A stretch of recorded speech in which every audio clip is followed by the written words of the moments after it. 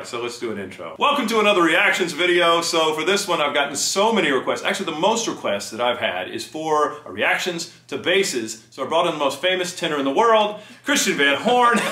No, of course he's a bass and he's one of the best in the business. Thanks for joining me, brother. My pleasure, man. We even go way back. We went to school together. We went to school at Yale, some of them call it. And Yale University. Yale University.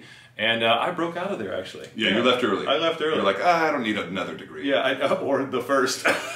We've now known each other for 20 years, 20 plus? 20 plus. 20 plus years, yikes. And yeah, yikes. It's funny how I'm the only one who went gray. Yeah. Want to put our heads, show our heads, put our heads down. No. And I'm so happy to invite Christian onto our reactions video on basses. Let's get started. I feel like I should do that again in a classier way because it was you, man. It was good. You're not sweating though. I would have started sweating in the middle of that. Christian actually has an amazing podcast that I've only listened to once when he mentioned me, and so I can tell you it's great. So right after this, we're actually going to record an episode of the CVH podcast, and you can find that on CVH Podcast on all streaming sites. He's the bomb. He's the best. If you like opera, then you would love his podcast. That sounds so lame. Christian's going to be reacting and see if he can guess who it is in less than 3 seconds. Let's go.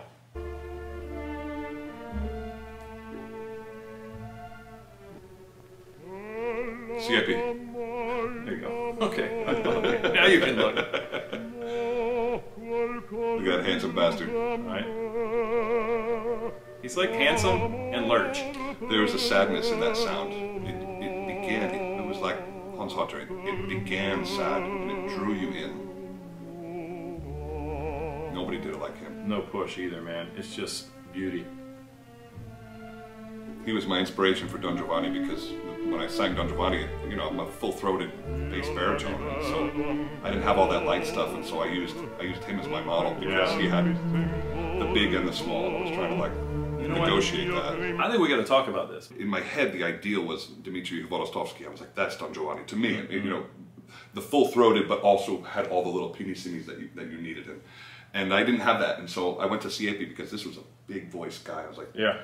Okay, you don't have to fit into this mold. You do your version, and I think watching him let me know that. You know? Yeah, yeah. It somehow gives you the confidence to just be yourself in a way. You're like this can and was done. Yeah. See, historically correct. But then when I bring it up with conductors, I listen to Brusson sing it this way. They're like, yes, but we do it like this. Yeah. I'm like, okay. Before I ever the first time in the Sitzprobe, we started the De Vieni, and as the maestro began the pizzicato, he turns to me and he goes, "It's already too loud." And sung one note. It's already too loud. He was right. He was right. He was completely right. The breath. I hear the breath. Oh, the inhale. Okay, that's just.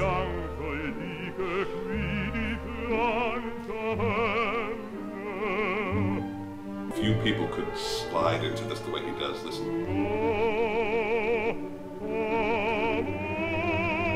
So smooth. Like a lyric baritone on this song.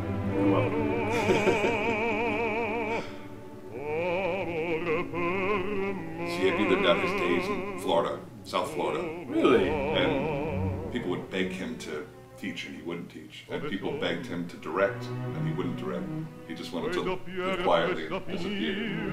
I kind of respected that. Like, I hope someday I can do the Vanishing Act. Yeah. Smokescreen. Yeah. Christian's gone. Look at his face. This is somebody who had no fear in what he was doing. Like he wrote it. This is a good note. I love that. Changing the vowel on something elongated above the staff. That's like where good becomes great. He never lost his jaw space on that D. He didn't go D, it's a D. But he let his vibrato be what it was. It didn't matter what his age was. If his vibrato started to get wide, he just put it into the character. Yeah. That's why he sang until he was 68. That was nice. He's got that like Italian movie star hair. Yeah. just so smooth. It's like everything feels like middle voice. You know what happens when you listen to Italian singers is you realize that all the things they used to tell us in diction class are bullshit. Oh, absolutely. Preach. When you're listening to these monster shadow vowels he puts at the end of phrases, you're like, it's gorgeous, it's glorious. Why wouldn't you do it like this? Absolutely. It's like they want you to be perfect in a small room. Right. With your perfect diction in a very small room, and then you get in the big room and you can't hear it. My teacher, Richard Cross, who you studied with too for a while, he said, listen to everybody. If you like it, steal it. There's a reason it worked. Yeah. You know, there was no shame. Yeah. And I devoured recordings. I don't know like you, but I didn't listen to one Ella Jemima. I listened to 25 Ella Jemima until I heard what I wanted, and then I took it all. Let's listen to this. He's going to go pianissimo. Hang on. This last E natural goes from pianissimo to a huge forte. It's not written in the score. But this isn't actually piano. This is piano. This is mezzo forte with the piano intention. Yeah, it's right, really right, important. Here we go. He could have held that 3 seconds longer, but it's a live show. And recordings are gilded. You know, like studio recordings are gilded. This is reality.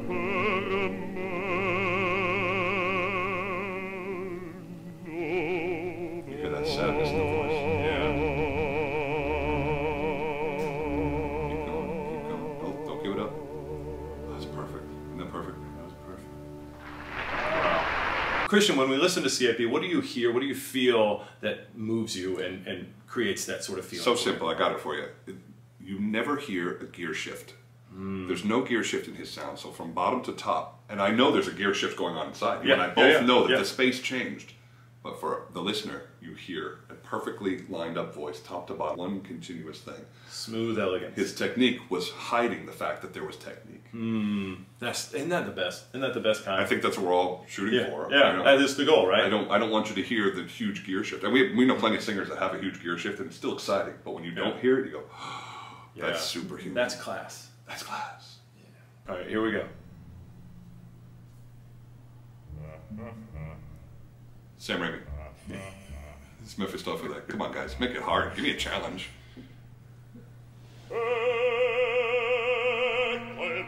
I've worn those pants. Who wore it better?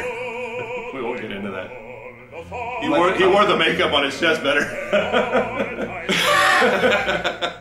I love Sam. Sam's great. He's buddies with both of us. No, I mean, Sam made this production famous. I only did it one time, and I did it at the Met. And before Sam before Sam did it at the Met, he did this production in about 12 different places. He had a little warm up. And I did it with Fabiano, who was sitting right there. This is a little slow for me. I think I would have died in the middle of this tempo, but Sam could do almost anything. Sam was our god because there was no more recorded bass in history. And back in the old days when I would go to Tower Records and look at what CD I was going to buy, it was 20-1 Sam over any other bass. And so I've got everything. Yeah. First thing I ever heard was Sam Ramey singing Rossini arias, and I thought, I am a total fraud. Yes. I love that he's in all the European recordings too. You know, and he wasn't afraid to. He didn't need to be title character. Sam also sang like the third roll down. Like he wasn't afraid of that. Yeah. You know, when you're a star like this, you think it's either you on the cover or nothing. Here we go.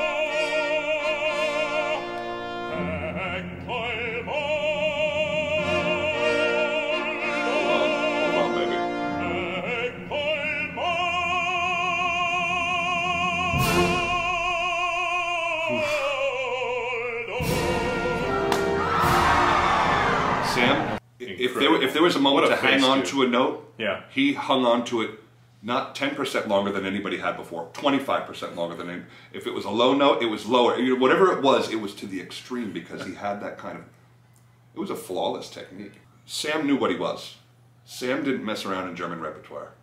Sam, he rolled in as the first time he ever sang at the Met, he was 40. He was already 40. I mean, he had been a city opera guy. And so Sam had been trained and had like earned it. He wasn't like all of a sudden famous. Yeah, he was a 20-year overnight success. Yeah. So when he came in, and it was, I think it was Ario Dante or some Handel, Rinaldo or something like that.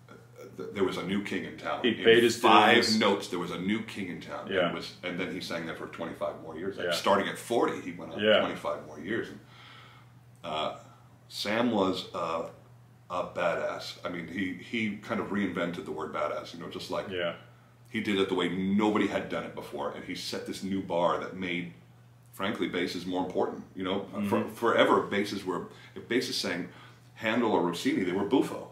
And then Sam did it, and he sang it like perfect, like Larry Brownlee kind of coloratura, fire and fire. You go, oh my God, that's the bar. Yeah, it gave us something to strive for. Yeah, it's rare that a singer single-handedly moves the bar up. I never thought, oh, I need to sing low like Sam, or I need to sing high like Sam. That wasn't it. I wanted to sing precise like Sam. It was like a machine gun coloratura, and you go, it's clearly possible. It's clearly possible. The big voice. Stop your excuses. Yeah, you know? yeah. That's what I got to with Sam. I love that. Yeah. Okay, there he is, Siepi.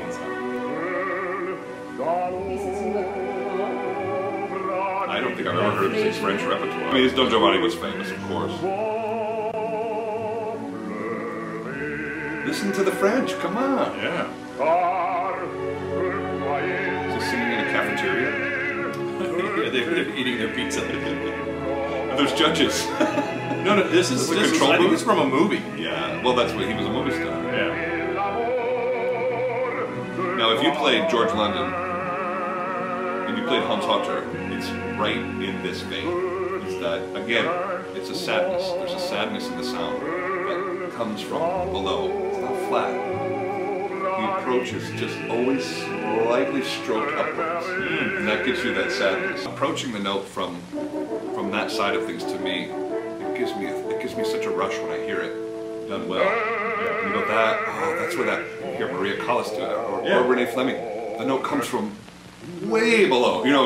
Well, that's open throat, you know. Oh my God. Conical shape, open throat singing. It would give me a chill. You go, because, you know, my teacher was wonderful, and very early on, I went to sing a high note, and he goes, here's what you're doing. Pause it for a second. He says, here's what you're doing. This was early days with Richard. And he took a book, and there was a shelf, and he just throws it like this, like straight at the shelf. And it hits the shelf and bounces off and hits the floor. And he says, right now, that's how you're singing that high note. You're just kind of throwing it at it. And then he goes, this is how you do it. And he walks over, and he places the book. Oh, bravo, Richard! He places the book softly on the top of that. He says, this is how you do that. Yes, you're from below. And then you place. Yeah. And that was the difference between swoop and the lift. Yeah. And I think I wanted to move towards the lift. Yeah. All I knew was to throw it at it, you know? Yeah. The voice is a ball on a water fountain. Keep that ball floating there. This is your support. And that kind of visual stuff worked for me.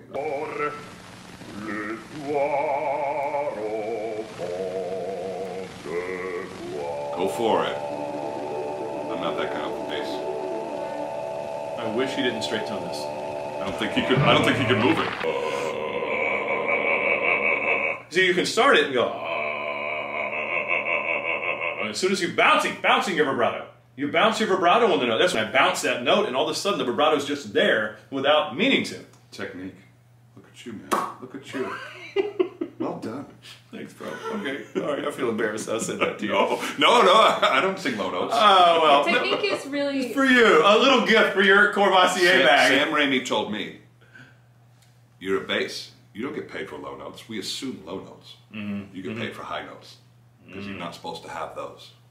And I was like, my head exploded in that moment. I was like, right. When you hear a little coloratura soprano and she's got all the fireworks shit, I assume fireworks shit. But can she sing this huge line? If she's got that too, now we're talking. All right, here we go.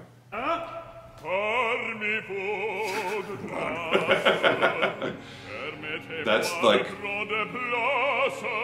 very, very good bass baritone. Almost bass.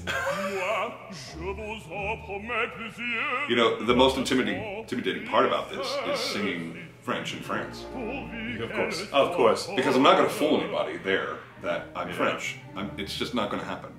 Okay. Let's discuss. The reviewer, who's shit, has to tell everybody how great it was. If only his French was better. But even if my French was absolutely pristine, which is not and never will be, but even if it was pristine, you will still know that I'm not native. It's impossible. A German singer can't come to America, sing in English, and for you to not hear it, even if their English is perfect. You know they're not from here, and it's the same thing. So I don't try to fool anybody. If you've understood the word, I have communicated. Yeah. If you're not happy with my French, I'm sure there's somebody here who could do it. Why don't you find out? Great singing. I love this aria, by the way. Dude, that was fun. I got pianos. I got pianos. First one I've ever heard of. This was my first thing out of COVID. Ah, that was nice. So we had no audience. It was just streaming, and we built the whole show. And this was Alexander Neath, God bless him. This was Alexander Neath putting money in the pockets of artists because he could. He knew full well we would never see an audience. And so he says, I want to build a show. Will you come to Paris and build a show? I said, I can't. I'm sorry. This is too good not to listen to. This is Ben Bernheim. I'm the only Mephisto he's ever had. And we got 3 more together. You guys should sing. I wish I was singing Valentine with you. We're going to record the Berlioz on a song together. This used to scare the hell out of me. Yeah. I sing sharp, which is the professional side of the pitch. For all you out there, if you're going to be anything, be sharp. The professional. You're professionally sharp. Yeah. If you're flat, I judge. You did this with Renee Papa. In Paris? Yeah, Chicago. Oh yeah, I heard about that. That was famous. We got to be really good buddies. Wait, they're hooping? Yeah. Obviously. Well, that was the thing. time. Is that Faust was trying to be what he wasn't. You want to be an athlete. You want to be a great athlete. And so the Faust ghosts come in and help him get these balls. You can tell they're dancers. Dancing, I mean, forget it. When they're shooting, I mean, I'm like, come on, where's your technique? My God. Well, you could just tell they weren't American. Yeah, well, or that. You're a baller, you know. I hope, man. He's not gonna pull it from half. That one swallowed back on me. I know what I did there. Is it hard for you to listen to yourself? Michael literally. Oh, that's how he's gonna make it. I don't mind listening to myself because it's cool. Because I can fix things, you know. Oh yeah, that's exactly how I feel. I sang a G there at the end. You can barely hear it, but I lock into the G. Sorry, I was watching the basketball. You should listen. You can barely hear it. I swear I did it. I'm sure I'd heard it in the hall. I appreciate you adding that. Hey, what's your favorite thing about listening to Christian Van Horn? It's like a chef looking at his meal and being satisfied. You know, it didn't take him 2 hours to make that meal. Yeah. It took him 20 years to be able to make that 2-hour meal. And so if I listen to that, because the first time I ever sang Mephistopheles was at Yale in 2001, and this is 2021. So you're talking about 20 years of this same role, and you go, I know what it sounded like then. Yikes! You know, yikes! And to do it now, and you go, all right, maybe somebody can do it better than me, but I'm at least in that group. Yeah. You know, So you go. I'm the guy who should be doing this. That's without trying to sound like you got some humongous ego. You're like, no, I'm the guy to do this. That was right. Being in that box of the elite few, does that give you a lot of confidence? Like to Does it give you confidence? Fuck yeah, it does. Yeah. Absolutely. But it took me a minute to realize that I would. You know, forever I felt like I was the newcomer. Yeah. The young guy, and then all of a sudden I was an elder statesman. And elder statesmen seem to happen overnight. Yeah. And I go, when did I? Yeah. And then some kid walks up to you and calls you maestro, and you go, what? Yeah. Was he behind me? You know, and you go, yeah. Where is he? And so I don't know that I'm in the elite group. I think I'm just in the group that's still here.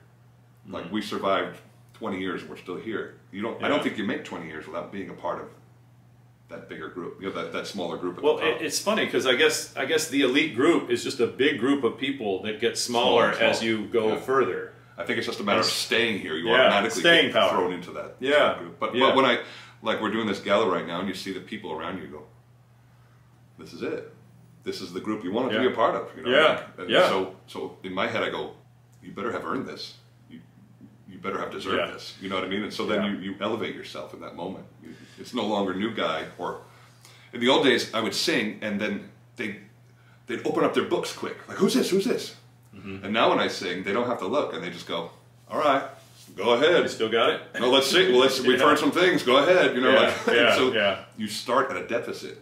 And the early 10 years, you're like, who's this guy? Yeah. And now it's like, Go ahead, go ahead, fancy singer. The book for you was them looking down, and the first note I sing, they go, I see their heads do this. Yeah. You know, and I was like, oh, I love that feeling. Yeah, it doesn't right, that's right. I'm not. Yeah, it doesn't happen anymore. It's like, all right, what else do you bring? You know? Great, he's gonna be loud again. He's gonna be loud again. Show us another trick, Merlin. Right, exactly. Oh, and he sang some soft whatever. And the Lucas diction was did a great pianissimo. Fine. Great. What else? Yeah, what else? Yeah, we expected that. Oh, God, right? And you always have to be a little better. It's like, what else can you bring? It's like, how many balls can I juggle? Forever, if I got a review, it was good. Yeah. If my name was printed, it was positive. For 15 years, because my roles were not mentioned. And so I was like surprisingly good for the size of the role. Yes. And then you start singing monster roles where they can compare you to the greats. Now wait a second. And then it was like, the first time I heard somebody shit all over what I had done, you're like, yeah. This is why people don't read these things. I am away from my family 10 months out of the year. I have sacrificed everything I could think to sacrifice. You would never say this to my face. How dare you, sir? Yeah. I am 6'5". You would not say this to my face. Oh man, this has been awesome. This is fun. This was way fun. All right. Hey man, just thanks for joining me today. This was great. My pleasure. Let's go record a podcast. Let's do it. Yeah.